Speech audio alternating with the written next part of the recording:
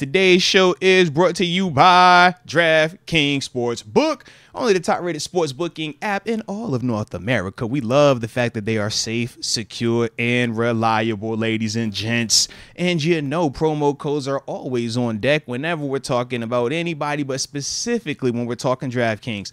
All you have to do is download the app. You make that initial bet of $5. Then from there, you will receive $200 in bonus bets by simply using the promo code MOATS. It's a cool concept, baby.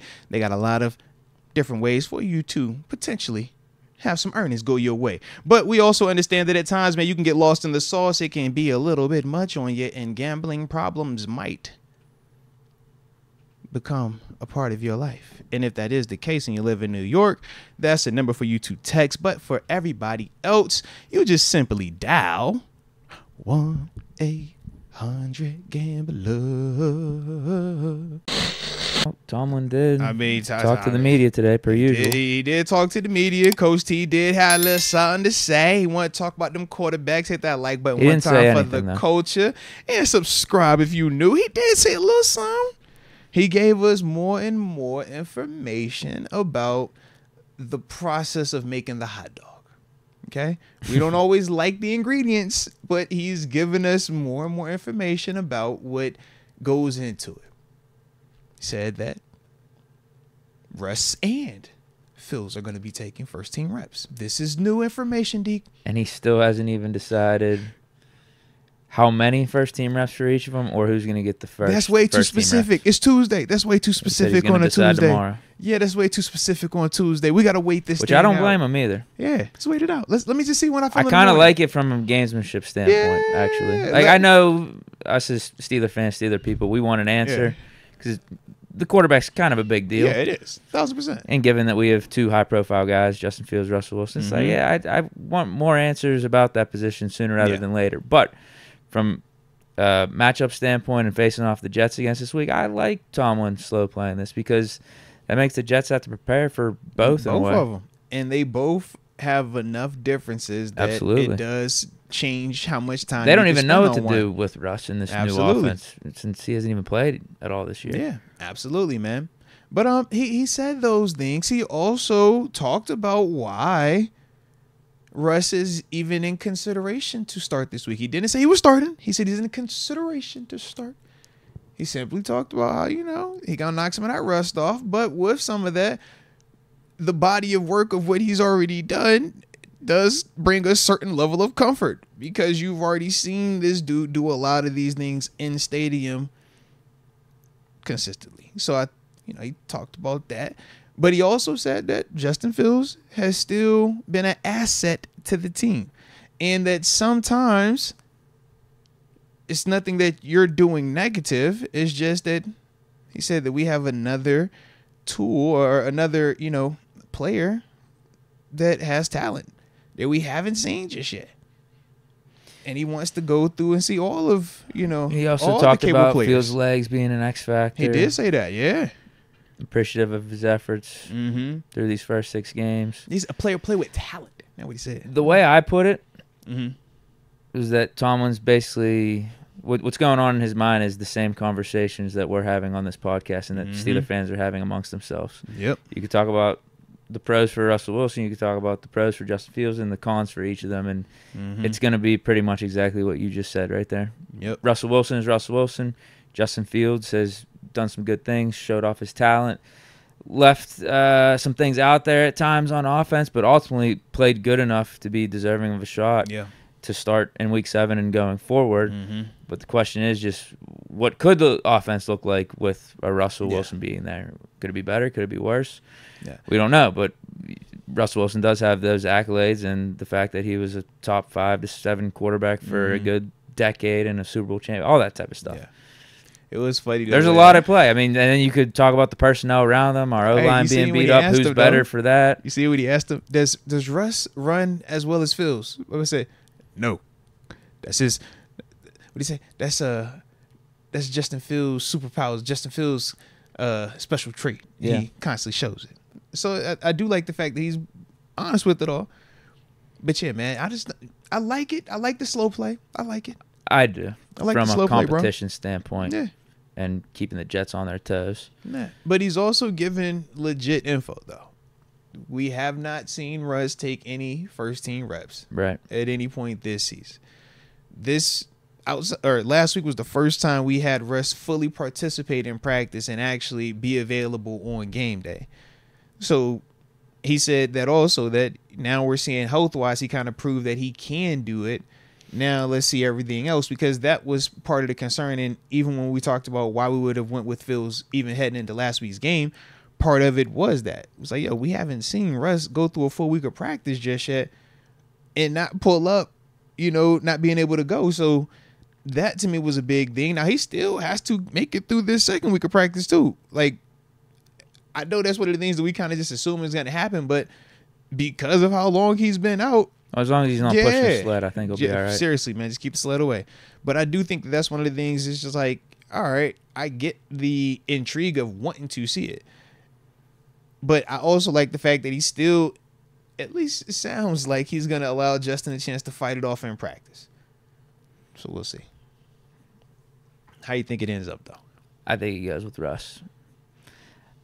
I read between the lines through some of his answers and his tone, his body language, and I think he's leaning Russ. Russ is in pole position. I've been saying that though the last 2 weeks. I feel like when Russ is fully healthy and it's time for Tomlin to finally make a decision, I think he is going to pick Russ. Unless Fields completely closed the door.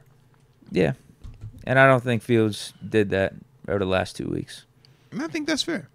And it doesn't mean that Fields hasn't played well, but I just think that when you do leave the door open and it is this outlier situation where it's Russell Wilson as the backup, there's going to be natural intrigue. And it's Tomlin making the decision, too. It might be, if we had a different coach, they'd be leaning more Fields than Russ for various reasons. But just knowing who Tomlin is and how he feels about Russ, how he thinks about Russ being, just having the veteran the Big Bens, the Rodgers of the world. He loves that. He named type Russ of dude. the starter already going into week 1, and that's with Russ. Mm-hmm. I don't know, being out there for like half of training camp and a little bit, 2 of the 3 preseason and games. has stood on it after every performance too. Has not changed that depth chart. Hasn't changed the depth chart. Knowing that was going to always be a question each and every week. It was like, oh. But I don't blame him for that though either. I think switching up the depth chart 2-3 games into the season. But I think if you really would had some unnecessary drama. But I think if you really were saying, yo, Justin Fields has done that much that I feel like he's my guy, where's the drama at? Yeah, but think of the times he was asked about switching the depth chart. It was earlier on in this process. I think it would just be how long did he I wish we would go do. back and remember how long it took for him to switch Kenny Pickett. Because remember, Mitch was the starter, the captain. Well, he just benched Mitch week 3. No, that's fair. But I'm saying, when did he switch week it though 4, on the depth chart? You see what I mean? Like, how I think soon it was did right he after. switch it? It had to have been, right? That's what I'm saying. So it didn't even take an actual performance of you balling. It was just, yo, I'm switching them out. You the guy now. So you mean to tell me Justin Fields is doing these good things that we were talking about 3 weeks into the season, undefeated, and we were all saying that, yo, Fields looks good, and he still wouldn't even budge? Well, That's Russ all I'm wasn't saying, fully healthy just yet either, so Tomlin was playing both sides. Yeah. I think it was smart of him, too. Hey, man, this is what Coach T do, man.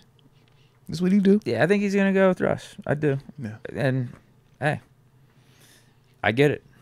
I mean, it's only one or two things that's going to happen. He's either going to play well, and it's going to validate the decision, or he's going to not play well, and then it's going to be even more questions going into next week. Do you stick I think with we him? win games Do with you either switch guy. back? I do too.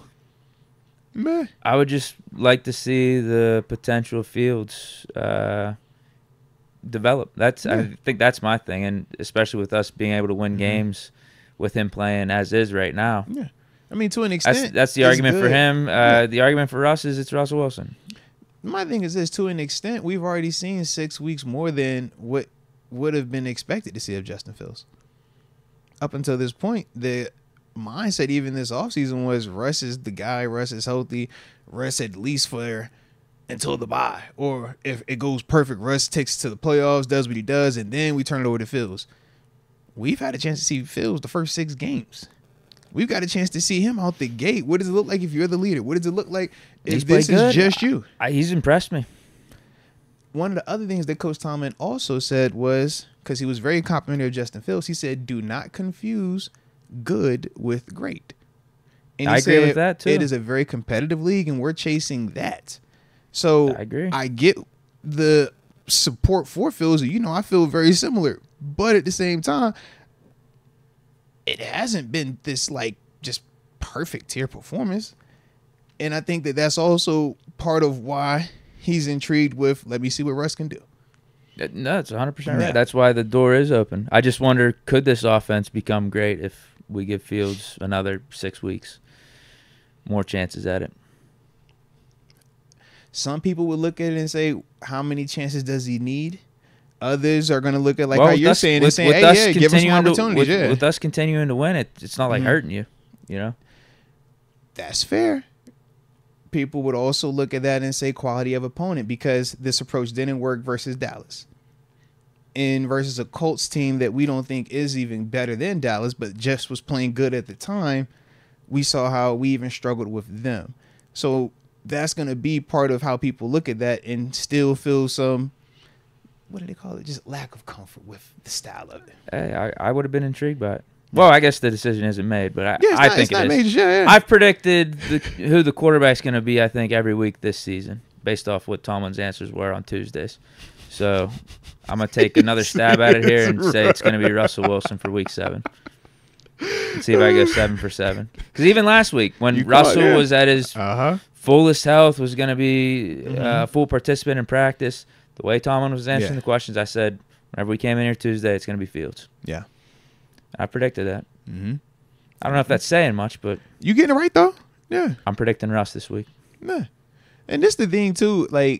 I know the way that I'm sure people are gonna try to spin it is once this decision is made, it's final and it can never change. But no, because Tomlin said Tomlin said it's week by week essentially. That's literally that's. Now he might be lying, but I don't think he is, and I think we talked about that some yesterday.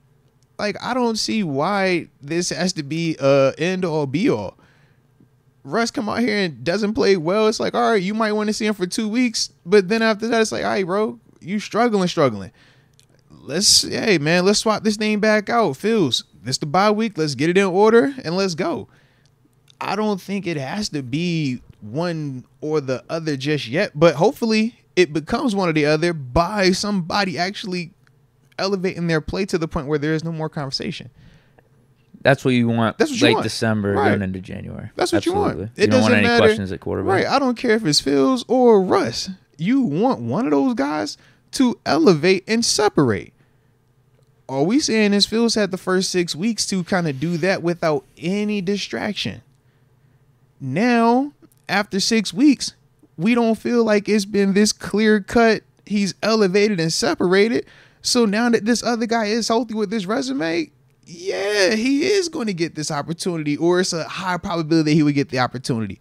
Because why wouldn't you? If you're trying to do your due diligence for that position and see who gives you the absolute best opportunity to win a Super Bowl, you're going to look at that the same way we look at all these other positions, the same way we talk about these wide receivers, these O-linemen. You look at quarterback the same and say, hey, bro, if you're not getting it done, we got to find somebody that can. Or if you are getting it done, but we think we can get more from it, well, let's entertain that. Let's see what that looks like. But one way or the other, one of these guys are going to have to step up and take it and just make it clear cut that, it's my job. I think Tomlin loves the idea of going into battle this week, Sunday Night Football. With the veteran. Yeah. With Russ. With the going dude up who's done against on the Rodgers. biggest stages. Yeah. I could see him just buying into that. Why are you so comfortable with Ben versus other quarterbacks? Oh, he's a legend. No. But what makes him a legend? He's great. No. What makes him great, though? I mean, talk about the moments, right? Well, yeah. I mean, prime time, big game after big game, consistency, right? Didn't matter who he was playing against, he was going to show up every single time, right? Hurt, didn't matter, right? Odds against him, didn't matter, right? Year after year after year after year, it didn't matter, right? That's Ben. Is Russ not in that same vein? Is Russ He's not Ben, but league-wide, is Russ not viewed and talked about in similar conversations? When we say Hall of Famers, Russ is talked about in a very similar manner. He's not Ben. You could call it how you want to call it. Russ is a future Hall of Famer. I agree with that. Fields right now is not. The reason why you love 7 is that you've seen him constantly put it on in these big moments over and over and over to the point that it's second nature to you. You don't even fear or even think that it can't work out. And when they look at Russ, they see similar things because his resume is very similar. But the problem with Russ right now is the last 2 years in Denver, and that's why he's in the spot that he is. That's definitely fine. Because it obviously hasn't been good for him. But he still has that stuff in him. I think so. And that's why I said, going back to week 1, I think you roll with Russ as the starter. Mm-hmm. Like Russell Wilson's Russell Wilson. Like that's what I value about him. Like we know what he's done, what he's capable of. That extra cachet that he brings to the table. There's no doubt about that. So I get it. If we're gonna go with him, trust me. We can win games with him. We can win games with Fields, and obviously we've seen we can win games with Fields 4-2 so far, and that wasn't a guarantee. I thought going into this season. Yeah, 4-2 with Fields could easily have been 5-1, 6-0. Yeah, and we should be able to win games with Russ. We should. And I don't. And here's the thing too about we talked about this yesterday. Like I don't think this has to be this walking on eggshells type of decision, and you got to worry about hurting Fields' feelings or anything. Like I think he would even get it. Let's see what Russ does. And if he doesn't play good, the offense doesn't look good for a few weeks, whatever, you can go back to Fields because I don't think he's going to go in the tank. He understands it's a business. I think he's a great teammate. Seems like he's a good professional too. The scenario that he had in Chicago, like I don't think anything surprises him at this point. I think he can stay pretty level-headed through it all. And I think Coach T is still very supportive, and I think the team is still very supportive of Justin Fields, though. And that's the part where the situation is just unique because it's not like Fields is playing bad. It's just the intrigue of what that could be. Yeah, because I think that's literally all it is, man. Have to look at going on the road against the Kansas City in the playoffs, going through the AFC North gauntlet at the end of this season. You have to look at that, and then you got to ask yourself, all right, who's going to give us the best chance? One guy you've seen do it countless times, whereas the other guy, the jury's still out in terms of can he do it. This year, he's showing off so far so good, right? But we would all agree that September football is nowhere near November, December, and definitely not January football. I think that that's just kind of where we are right now. Not saying that Fields can't do that. And I think that at some point, I would love for him to get the opportunity to show that he can. Yeah. But at the same time, just with this scenario, that's the part that makes it different. Because usually there's a Russell Wilson involved in it. Usually it's some just dude that we kind of just like, all right, you cool, but you're not in the convo like that. Yeah, it is a very unique situation too, because there's other times where, like the 49ers, when they had Alex Smith and Colin Kaepernick, they already knew what Alex Smith was with the Niners. We still don't know yet what Russell Wilson is with the Steelers because he hasn't played with us at all. Like, because Alex Smith and Russell Wilson are the comparables in those situations, like the older veteran guy. We still haven't seen Russell Wilson. Maybe it's a different story if Russ and Fields were on the roster last year. We got to see a full season of Russell Wilson. And we were like, it was okay. Maybe it could be better next year. And Fields played like this. Maybe you just stick with Fields because you already know what Russell Wilson is here. We still don't know what Russell Wilson is here. Low-key, I was about to say, because I think the only thing that might be close is the Alex Smith Mahomes scenario, but they still saw Mahomes that last game. Just in terms of like the young quarterback, old veteran dude, not knowing what you can do. Did he play the last game of his rookie he got season? The last game. I don't remember that. Yeah, they gave him that last game of the season. Yeah. And then after that, that's when they moved on from Alex Smith. He went to Washington. Yeah. Good decision. Yeah, excellent decision, bro. And that was after he had them in the division round hosting when we beat them that year. That was that following year when they made that move. Yeah.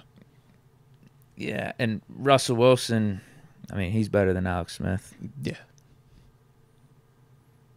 But we still haven't seen him with the Steelers last 2 years with the Broncos. Yeah, I'm with you on all that, bro. I'm with you on all that.